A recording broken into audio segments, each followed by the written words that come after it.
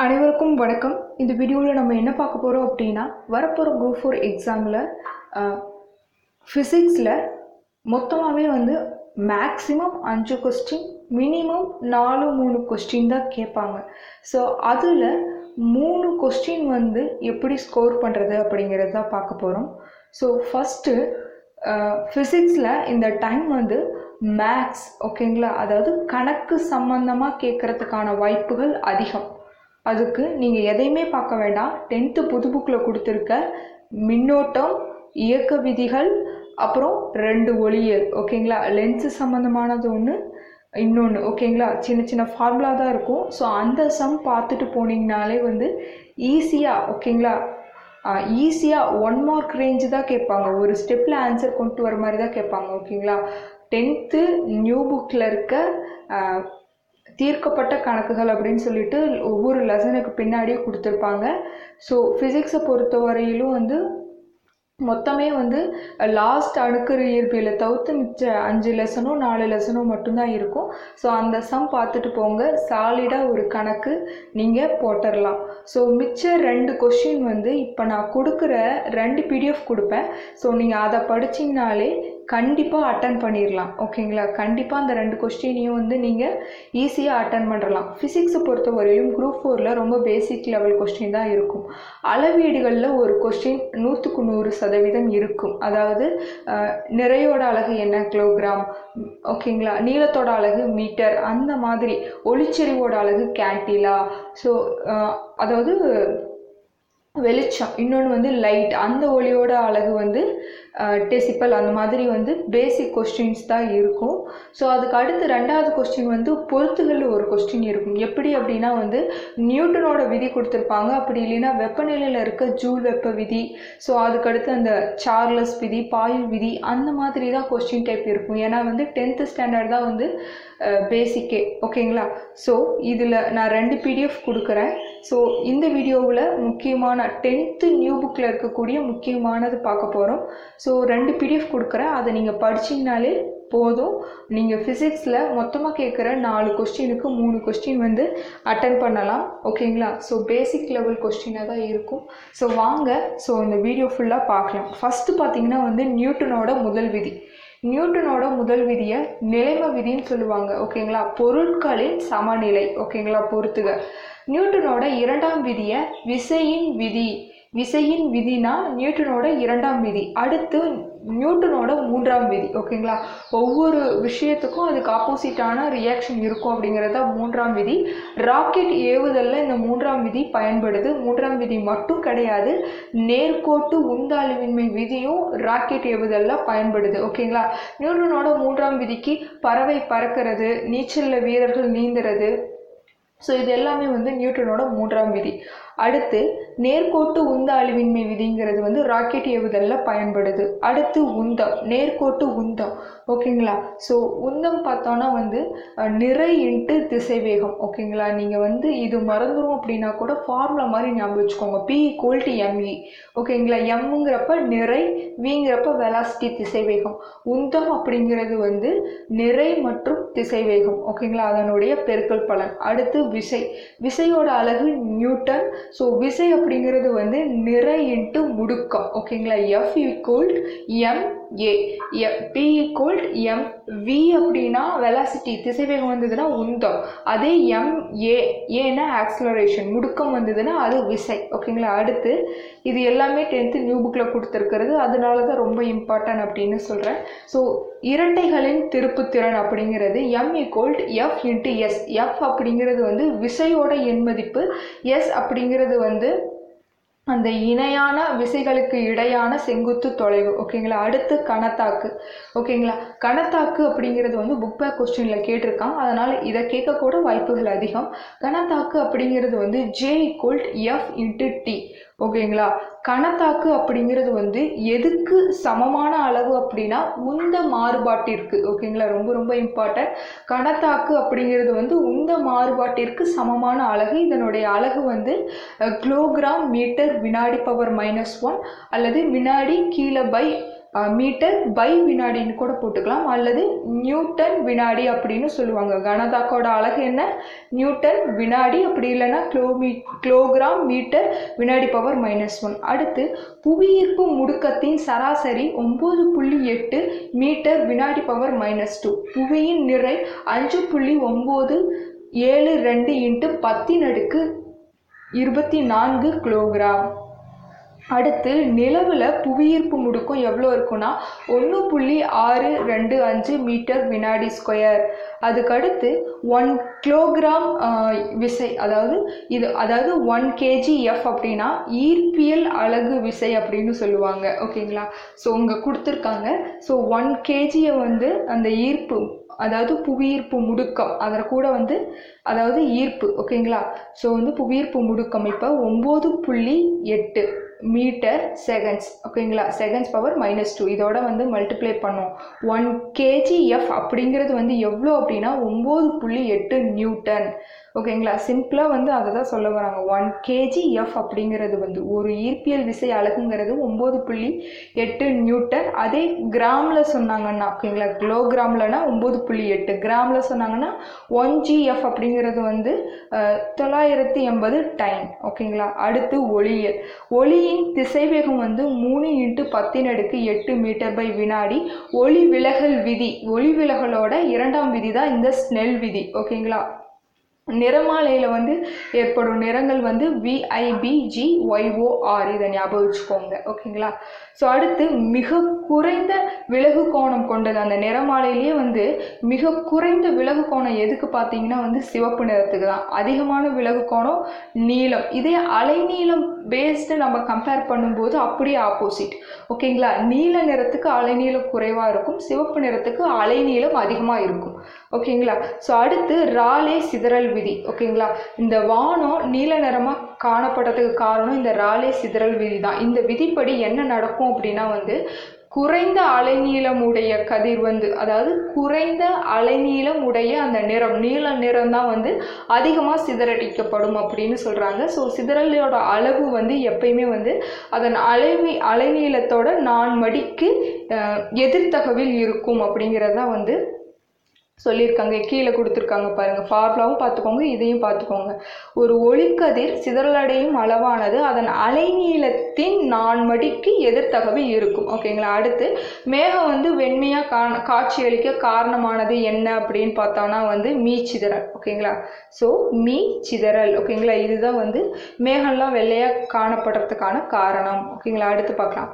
அடுத்து டிண்டால் ஒளிச்சிதறல் அப்படிங்கிறது வந்து வெறும் கூழ்ம கரைசல் அப்படிங்கிற ஒரு வேர்டையும் டிண்டாலையும் ஞாபகம் வச்சுக்கோங்க, அவ்வளோதான். ஓகேங்களா? கூழ்ம கரைசலில் உள்ள இந்த கூழ்ம துகள்களால் அந்த ஒளிக்கதிர் சிதறடிக்கப்படுகின்ற நிகழ்வை தான் டிண்டால் சிதறல் அப்படின்னு சொல்லுவோம்.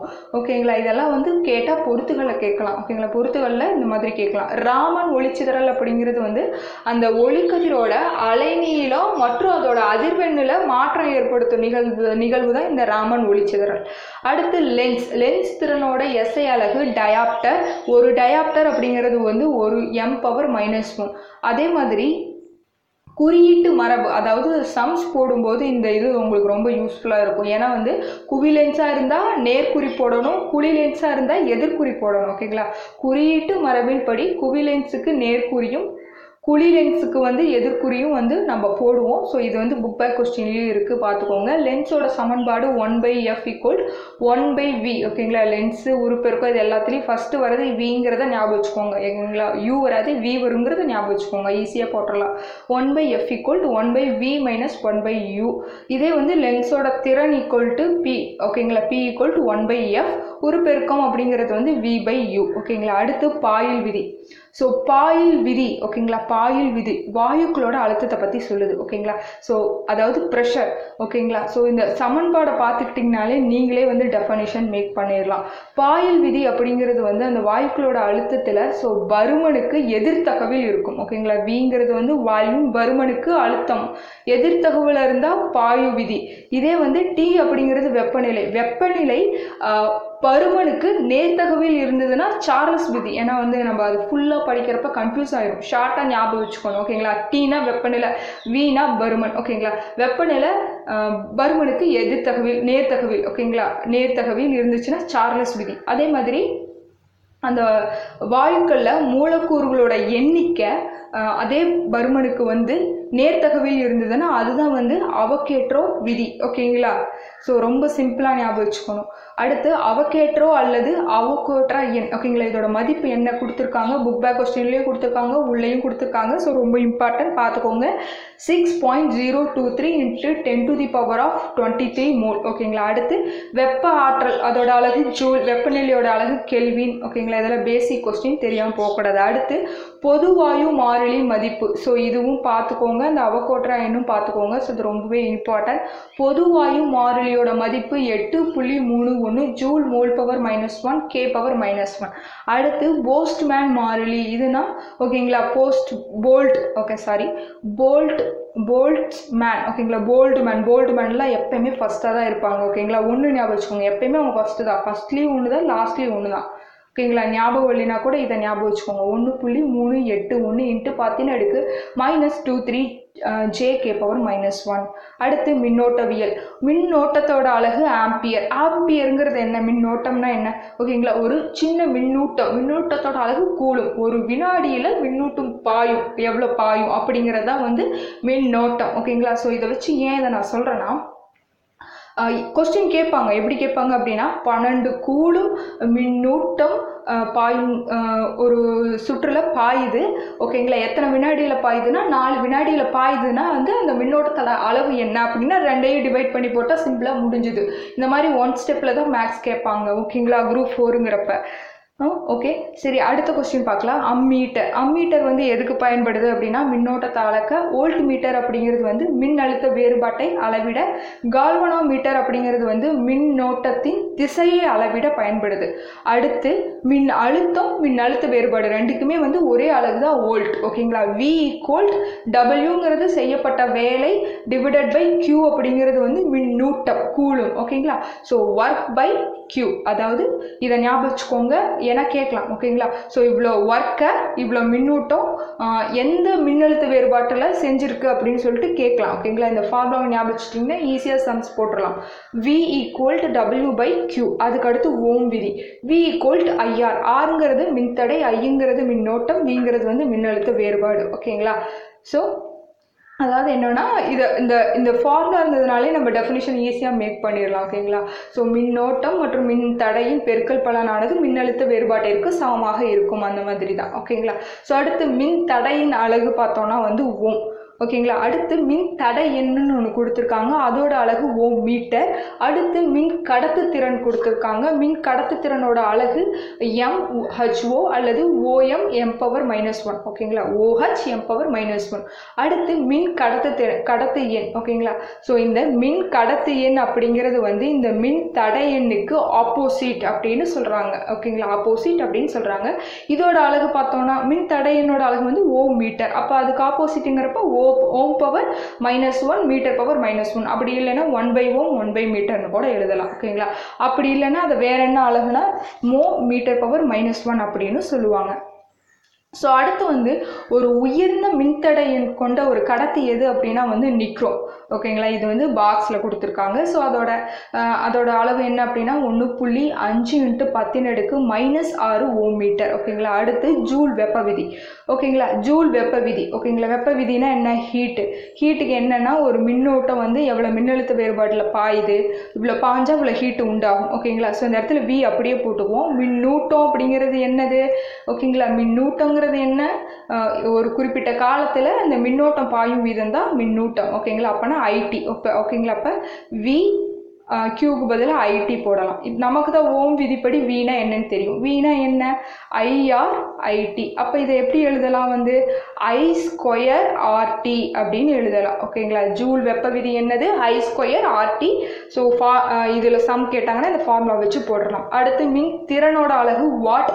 ஒரு வாட் அப்படிங்கிறது வந்து 1 வோல்ட் × 1 ஆம்பியர். ஒரு குதிரை திறன் அப்படிங்கிறது வந்து 746 வாட். ஓகேங்களா? அதே மாதிரி 1 கிலோ வாட் அப்படிங்கிறது வந்து வந்து 1000 வாட் மணி, அதை வந்து 3.6 × 10⁻6J அப்படின்னு சொல்லுவாங்க. இப்போ இந்தியாவில் வீட்டில் பயன்படுத்தும் அந்த மின் சுற்றில் இருக்கக்கூடிய மின் அழுத்தம் எவ்வளோ அப்படின்னா வந்து, ஏன் இதை நான் ஸ்டார் போட்டிருக்கேன்னா வந்து 9th புக்கில் நீங்கள் போய் பாருங்கள், நியூ புக்கில் அதுலேயும் கொடுத்துருக்கான், 10th புக்லேயும் கொடுத்துருக்கான். அதனால தான் அதை ஸ்டார் போட்டிருக்கேன். ஓகேங்களா? ஸோ இது பார்த்தீங்கன்னா வந்து நம்ம வீட்டில் பயன்படுத்தக்கூடிய மின் சுற்றில் வந்து நம்ம எவ்வளோ மின்னழுத்தம் யூஸ் பண்ணுறோம் அப்படின்னா வந்து 220 230 வோல்ட். அதே மாதிரி எவ்வளோ அதிர்வெண் வந்து பயன்படுத்துகிறோம் அப்படின்னா 50 ஹெர்ட்ஸ். ஓகேங்களா? ஸோ இதோட முடிஞ்சது ஒரு பிடிஎஃப். ஓகேங்களா? ஸோ அதோட அவ்வளோதான். ஸோ ஆக்சுவலாக வந்து இது வந்து நான் குரூப் 2Aவுக்கு தான் எடுத்து வச்சுருந்தேன். ஓகேங்களா? ஸோ வந்து இதில் நீங்கள் என்ன பார்த்துக்கிறீங்க அப்படின்னா வந்து, ஸோ இது செகண்ட் பிடிஎஃப். எதை ஜஸ்ட் ஒன் டைம் பார்த்துட்டு போங்க, அது அவ்வளோதான். ஓகேங்களா? ஸோ இதை பார்த்துக்கோங்க. ஸோ வந்து இதில் வந்து எல்லாமே கொடுத்துருக்கோம். ஸோ இயற்பியல் அளவுகள். ஓகேங்களா? இது வந்து ஒரு கவர்மெண்ட் மெட்டீரியல். ஓகேங்களா? ஸோ பிடிஎஃப் கொடுக்குறேன், வேணுங்கிறவங்க டவுன்லோட் பண்ணிக்கோங்க, இதை பார்த்துக்கோங்க. ஸோ இதில் வந்து இதையும் இந்த ரெண்டையும் பார்த்துக்கோங்க. இது வந்து தேவையில்லை, பரிணாம வாய்ப்பாடு குரூப் 2Aவில் கேட்டாங்க, அதனால் இம்பார்ட்டன்ட் நான் எழுதி வச்சேன். ஓகேங்களா? ஸோ இதையும் பார்த்துக்கோங்க, இதெல்லாம் வந்து பேசிக். ஓகேங்களா? ஸோ அதுக்கு அடுத்து வந்து இது பார்த்துக்கோங்க. ஓகேங்களா? ஸோ இதில் ரொம்ப ரொம்ப இம்பார்ட்டன்ட், நீங்கள் இது தாராளமாக எழுதிருப்பாக்கலாம். ஏன் அப்படின்னா வந்து இங்கே மேலே பார்த்துக்கோங்க, உங்களுக்கே தெரியும் குரூப் 2வில் வந்து இந்த கொஸ்டின் கேட்டிருந்தாங்க எதுலையோ. ஓகேங்களா? ஸோ ஒரு ஃபெர்மினா என்ன, 10⁻−15. ஆம்ஸ்ட்ராங்னா 10⁻−10 1A மேலே 0 மாதிரி போட்டுவாங்க. ஓகேங்களா? ஒரு நேனோமீட்டர் அப்படின்னா வந்து 10⁻−9.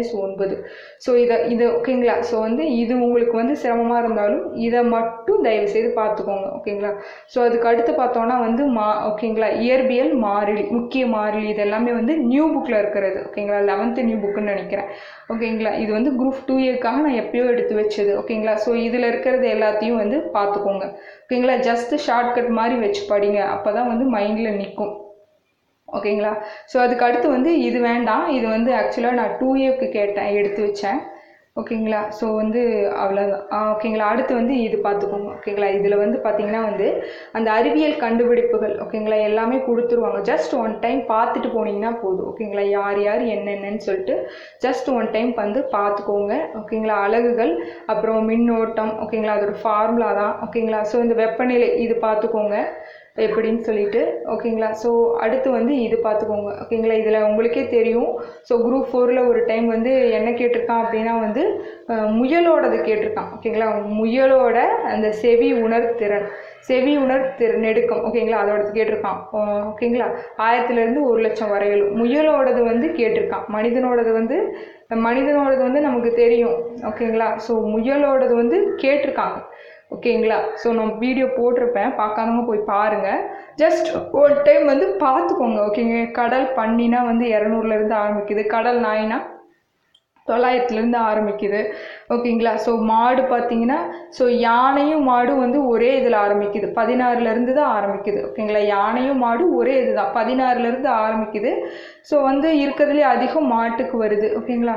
ஸோ அடுத்து பூனை பார்த்தீங்கன்னா 100லேருந்து 32,000 வரையிலும், நாய் பார்த்தீங்கன்னா 40 to 46,000 வரையிலும் வருது. ஓகேங்களா? ஸோ ஜஸ்ட் ஒன் டைம் பார்த்துக்கோங்க. ஓகேங்களா? இந்த பிடிஎஃப்பை ஸோ இப்போ நடத்துனதை ரொம்ப தெளிவாக பார்த்துக்கோங்க. இதை ஜஸ்ட்டு ஒரு டைம் வந்து பார்த்துட்டு போங்க. ஓகேங்களா? ஸோ இதில் வந்து இந்த அணுக்கரு விசை, ஓகேங்களா, ஸோ இந்த டாபிக் வந்து தேவையில்லை, இது 2Aக்காக நான் எடுத்து வச்சேன். ஓகேங்களா? 2 பிடிஎஃப்மே டிஸ்கிரிப்ஷனில் நான் கொடுக்குறேன், பார்த்துட்டு போங்க. கண்டிப்பாக இந்த வீடியோ உங்களுக்கு யூஸ்ஃபுல்லாக இருக்கும். நன்றி, வணக்கம்.